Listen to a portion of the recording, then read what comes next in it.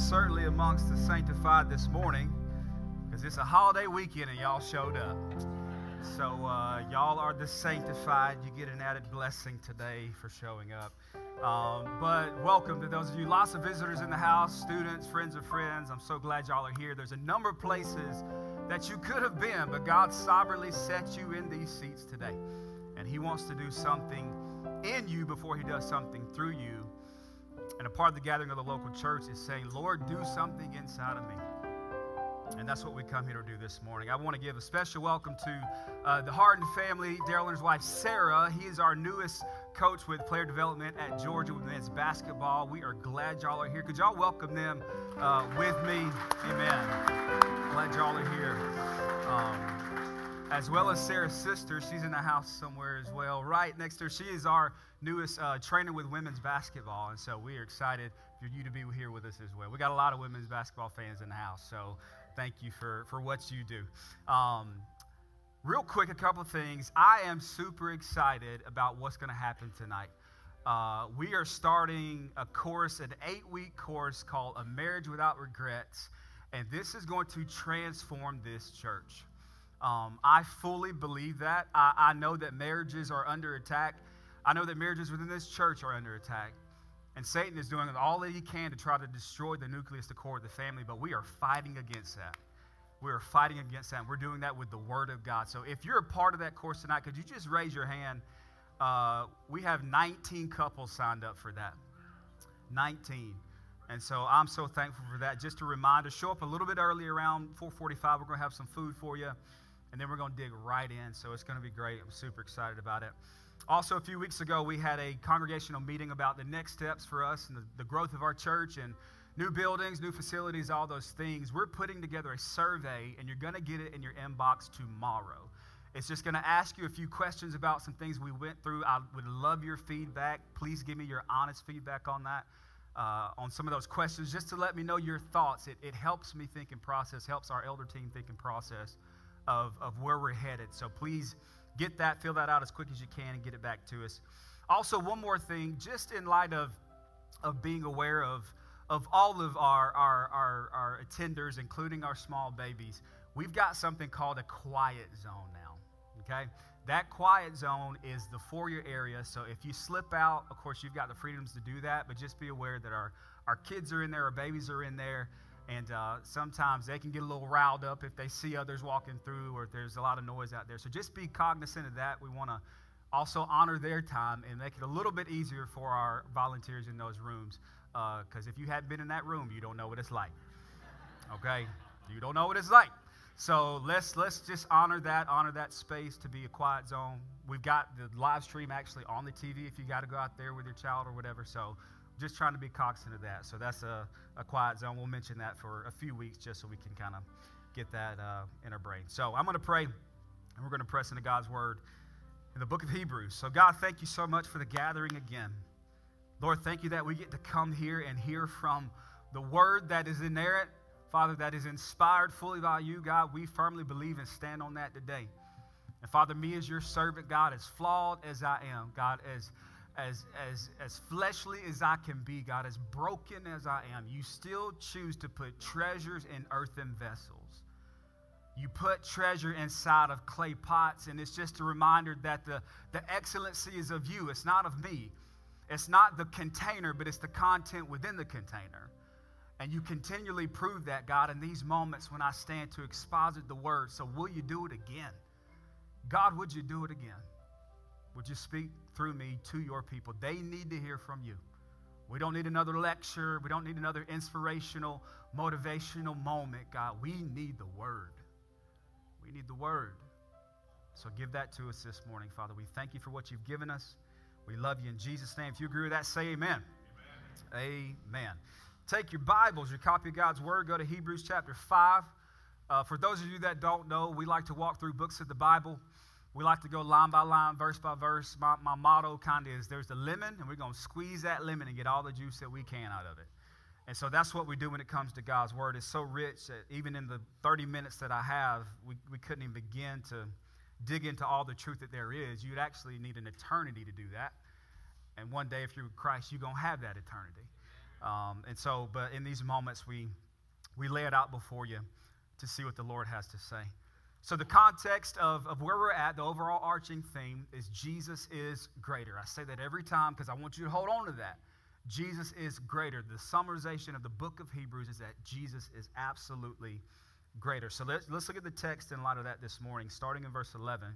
We'll go 11 through 14. It says this, "About this we have much to say, and it is hard to explain since you have become dull of hearing. For though by this time you ought to be teachers, you need someone to teach you again the basic principles, the oracles of God. You need milk, not solid food. For everyone who lives on milk is unskilled in the word of righteousness, since he is a child."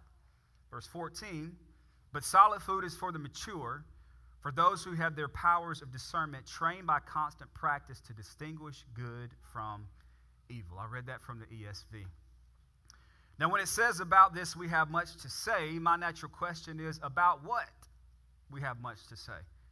Well, that's the context of the previous verses that we hit last week. In the days of his flesh, Jesus, he offered up prayers and supplications with loud cries and tears to him who was able to save from death, and he was heard because of his reverence. Although he was a son, he learned obedience through what he suffered.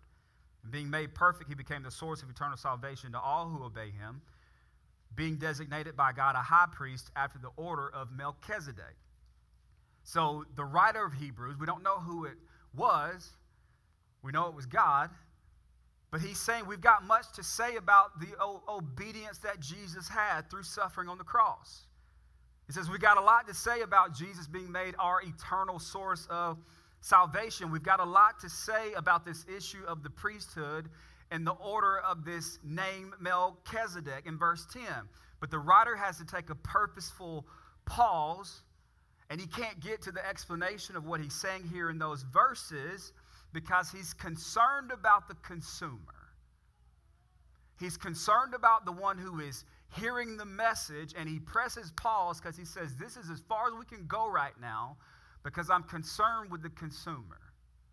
I'm concerned that you can only get so much because you're only so far. So I can't hit those deeper things yet. Pause. Let me hit something else before we get to it.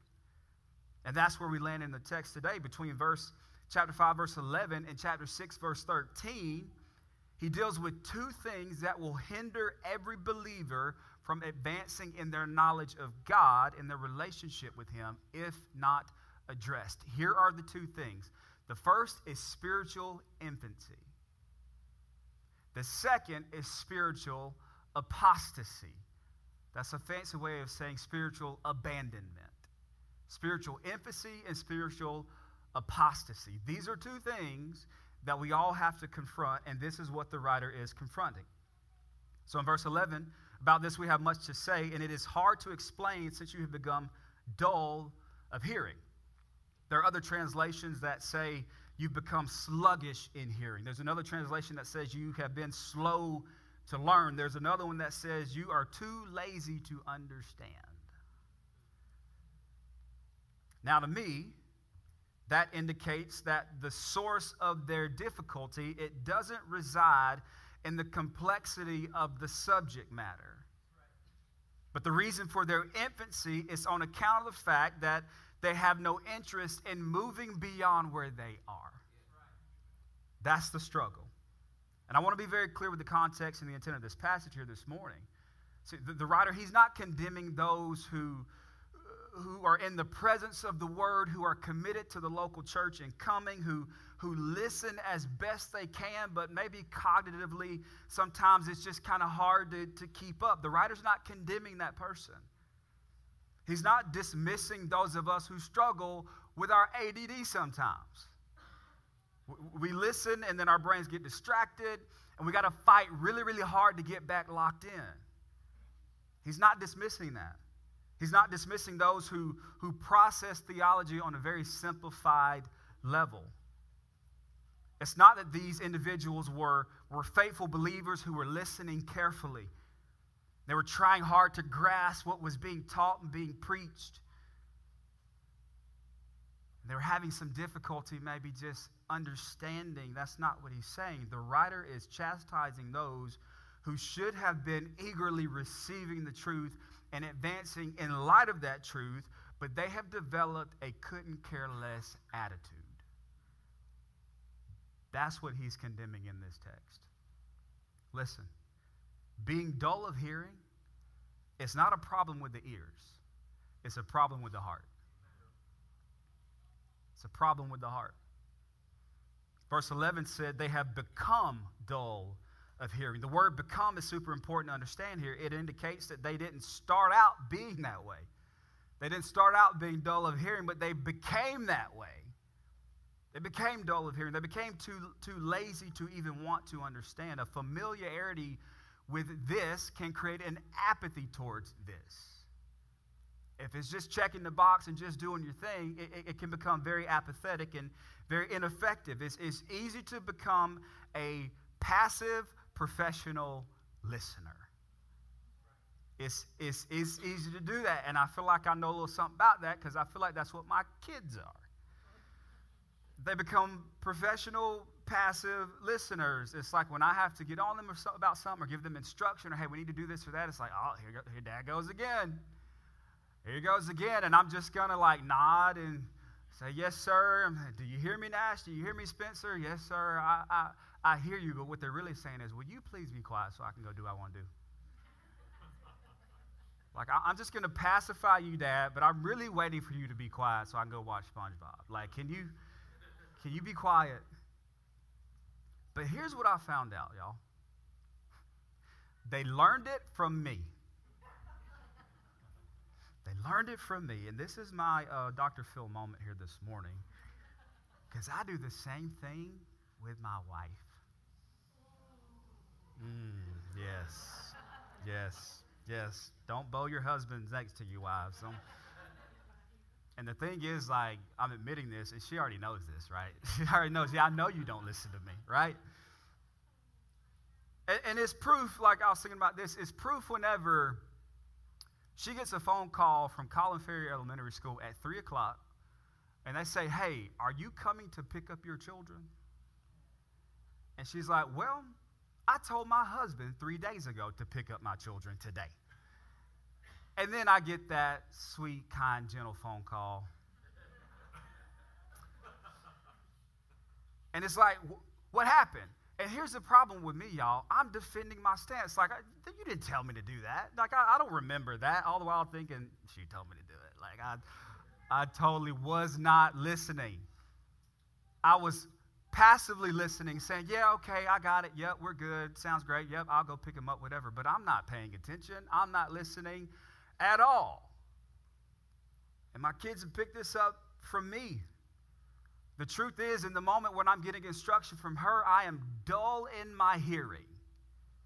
I'm sluggish in my hearing. I'm slow to learn. I'm too lazy to understand. I don't want to be bothered. And listen, it has nothing to do with her or the content that she's delivering to me. It has everything to do with my unwillingness to actively receive it with intentions in advancing in it. It's on me. It's on us. Here's the sincere rebuke of the writer. In verse 12, he says, for though by this time you ought to be teachers, you need someone to teach you, again, the basic principles of the oracles of God. Now, when he says by this time, he's making it clear that you've been claiming to follow Jesus for a while now. You've been claiming allegiance with Christ for a minute now.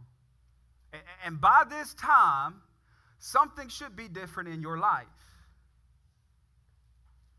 You should be more mature than you are. You should be teachers by now. Now, let's avoid any confusion about the notion of being a teacher, because if you have been a student of the Word, or at least a listener, in our last series, we talked through the book of James. You might say, hold on a second, Pastor. I remember you teaching the book of James, and I remember you teaching chapter 3, verse 1. In chapter 3, verse 1, it said this, not many of you should become teachers. For you know that we who teach will be judged with greater strictness, for we all stumble in many ways. And maybe when you heard that and heard me preach that, you said, that's my ticket out. See, that's why I'm not a teacher, because the Bible says not many should become teachers, for we stumble in many ways. And the Lord knows I stumble, bumble, and fumble. And I don't need to be a teacher. So that gets me out. So does James chapter 3 contradict with Hebrews chapter 5, verse 12? Which is it? One says not many should be teaching, and the other says, why ain't you teaching? Well, firstly, there is no contradiction between these verses. They actually coincide quite well. Because in James chapter 3, you see constructive commendation. You see contextually, he's dealing with the taming of the tongue in James chapter 3. And if you're going to teach instructionally to the church, James is making it very clear that you need to make sure that your tongue in private aligns with your profession in public.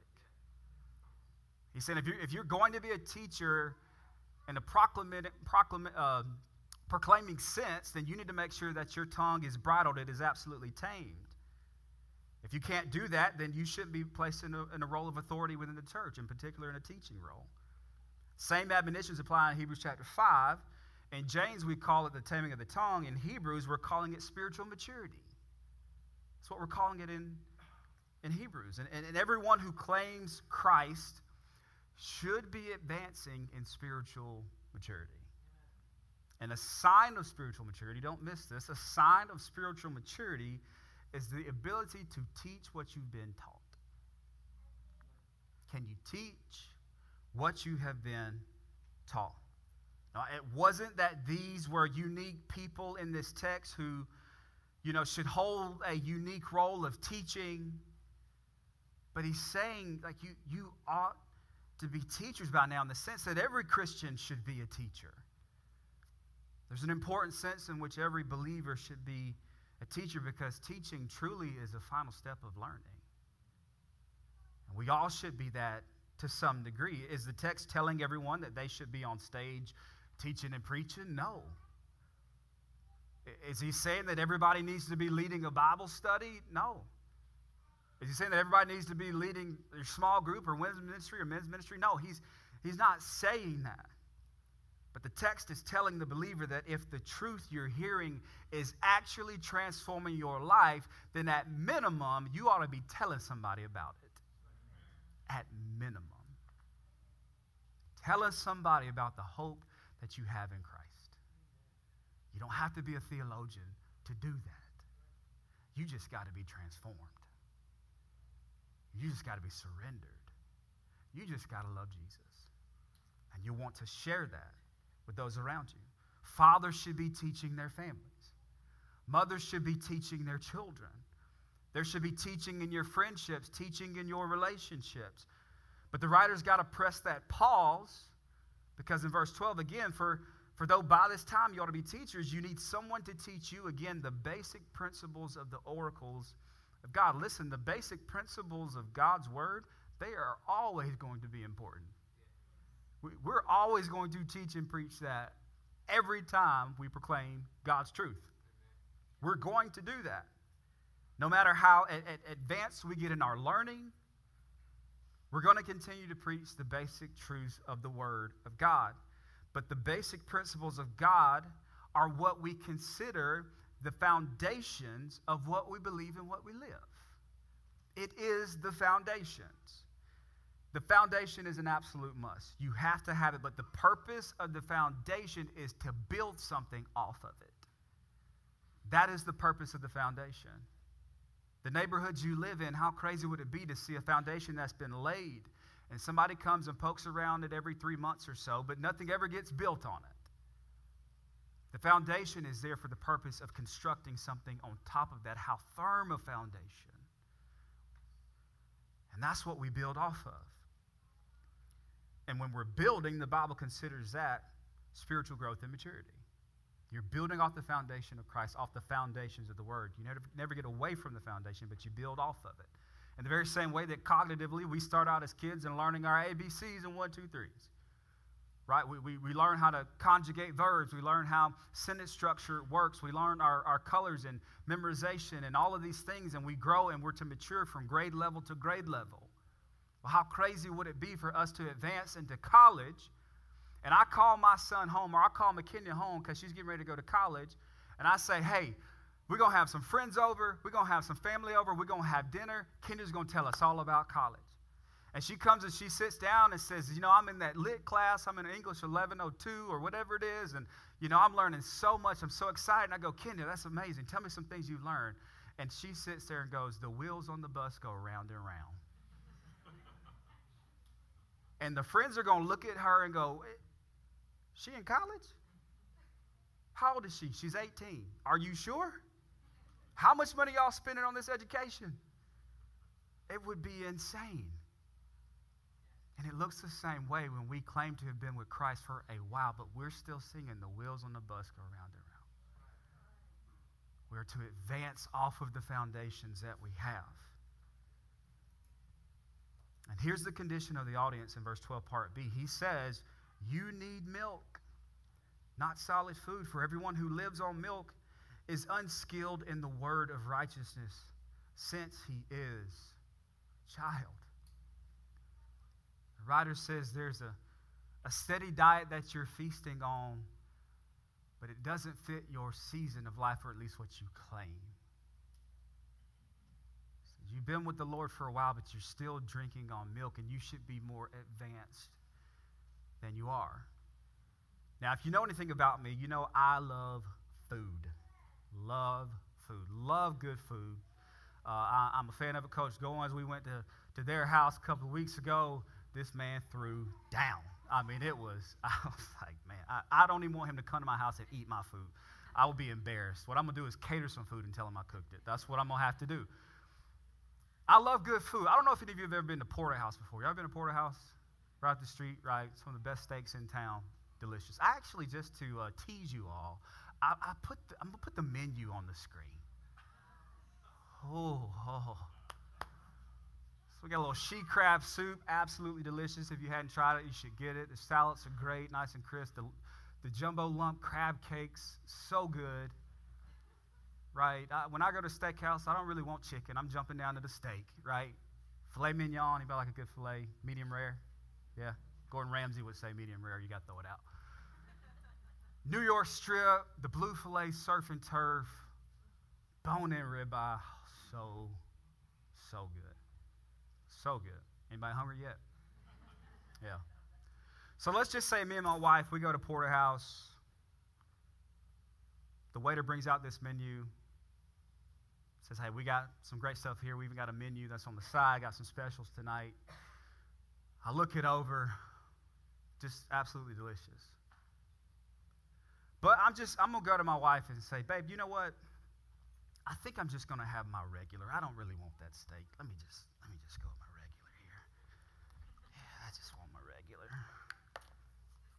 Yeah. Filet. Nah. Don't need it. I'm just whipping up my meal here. Y'all excuse me for a second. I'm just getting my food. Yeah. All right. There we go. Yeah. Y'all steaks look real good. They smell great too, but I'm good. Let me just get what I want here. All right. All right. Thought I was going to drink it, didn't you? Like, is he going to drink that? Is he really going to do it? Is he really going to do it? Can you imagine? Go to Porterhouse, and I pass up on all of that, and I want this instead. Unfortunately, this is the way a lot of the church looks today. A lot of the church looks today. And even a lot of people who stand in my position, they discredit your ability to ingest solid food. And they feed you this. Because they think that's all you can handle. And we got to entertain you. We got to get you here. We got to do the smoking lights in the mirror and the big festivities. And it's all wrapped up in our facilities and all these things because we got to find a way to keep you sucking on that bottle. Because if you're a baby, then you got to keep coming back to us because you can't do anything for yourself. We're not teaching you how to study the word for yourself. We're not pressing you into deeper things and understanding theology and soteriology and epistemology and all these things because we go, that's for the elites, that's for the seminarians. Give me the bottle instead. I refuse to be that kind of preacher at Life Church of Athens. I trust that we're going to start here, but we ain't going to stay here. We're going to grow and advance because that is what the scriptures call us to. It's what the Word of God is calling us to, is to advance in our maturity, to grow and to be developed. Now, this does play a role. 1 Peter tells us this in chapter 2, verse 2. It says, like newborn infants, desire pure milk of the Word, so that by it you may grow up into your salvation. Milk, spiritual milk, serves a purpose, right? Spiritual milk is good for the beginning stages of life. It's needed in order to gain strength, to gain maturity. It is the only diet suitable for infants. But it's inadequate to sustain the life of a grown human being. It's inadequate. The text allows us to start out on the milk, but it does not allow us to stay there. Verse 14 says, but solid food is for the mature, for those who have their powers of discernment trained by constant practice to distinguish good from evil. Let's deal with the first part of that verse there. Solid food is for the mature. So maturity has everything to do with combining the inward progressions with outward connections. Inward progressions with outward connections. Think about the body for just a second. In a natural, healthy situation, the body desires to grow beyond where it is. The body naturally desires to do that. Inward maturity, it is a natural progression. Your hands grow, your feet grow, your legs grow, arms, your organs grow. All these things internally, they naturally grow. But just because there is inward maturity doesn't mean that there is outward maturity. Outward progression, it is fostered through outward connections. That's why farmers, when they need oxen, they'll pair up a young oxen with an old. Because the young one's got the strength to pull the load, but the older one knows how to pull the load. Big difference. And those two are paired by the farmer, because that strength is needed. That energy is needed. But that wisdom is also needed. That's the beauty of the local church. We don't just say, hey, we're gearing towards a younger generation and that's it. Or we're just gearing towards an older generation and that's it. No, we're gearing towards everybody because we need everybody. And that's what the gospel does. Everybody is needed in the body of Christ. And when we look at this according to Scripture, Titus 2 really speaks to this, of how the church is supposed to work, the body of Christ. Titus 2, starting in verse 1, it says, you, however, must teach what is appropriate to sound doctrine. Teach the older men to be temperate, worthy of respect, self-controlled, and sound in faith, in love, and in endurance. Likewise, teach the older women to be reverent in the way they live, not to be slanderous or addicted to much wine, but to teach what is good. Then they can urge the younger women to love their husbands and children, to be self-controlled and pure, working at home, to be kind, to be subject to their husbands, so that no one will malign the word of God. Malign the word of God. Verse 6 says, similarly, encourage the young men to be self-controlled. In everything, set them an example by doing what is good. And your teaching show integrity, seriousness, and sound of speech that cannot be condemned, so that those who oppose you may be ashamed because they have nothing bad to say about us. Do you see the marriage between the two, the necessity for the old and the young, the mature and the immature? We have to do this together. There's an inward natural progression that your body wants to get to, but you need the outward connections of maturity to tell it where to go to. That's what the body of Christ does. That's how we advance from just milk to more solid foods. So let me ask you a question this morning. Where should you be by this time? Sermon title was By This Time. Where should you be? Think inwardly. Where should you be by this time? Now, for some of you, this is where you should be. This is new for you. This is an infancy stage for you. You're not quite ready for the solid food. You need this. You need the connections. You need the milk of the word. This is where you are. And this is where you should be for this season of life. But one thing my kids always did when they were babies, when I was eating, they were quick to reach their hand over into my plate. And ain't nothing faster than the hand of a baby. I'm going to tell you right now. They were quick to desire what mommy and daddy were eating. They couldn't have it yet, but they wanted it. They were on milk, but they didn't want to stay there. Have an appetite for more mature food that can grow you. For those who have claimed faith for a while, you fit the description of the text. Are you still on milk? You should be on more solid food. Here's a few indicators that you might still be a babe on milk. Let's look at natural babies for a second for this imagery.